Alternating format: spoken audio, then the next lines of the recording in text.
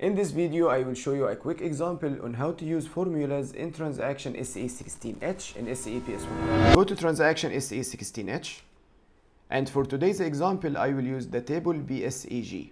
I will create a formula that will calculate the difference between the posting date and the clearing date of any document.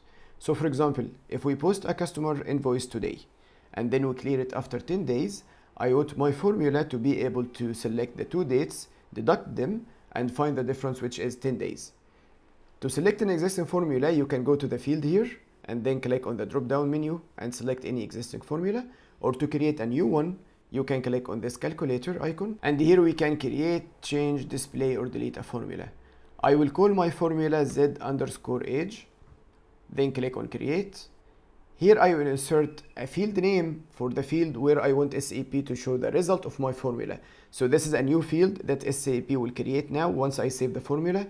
And the field, for example, I will call it Z_test_age.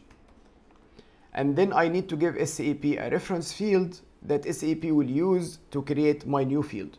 Because now SAP needs to understand, is this field a character field? Is it a number? Is it a date?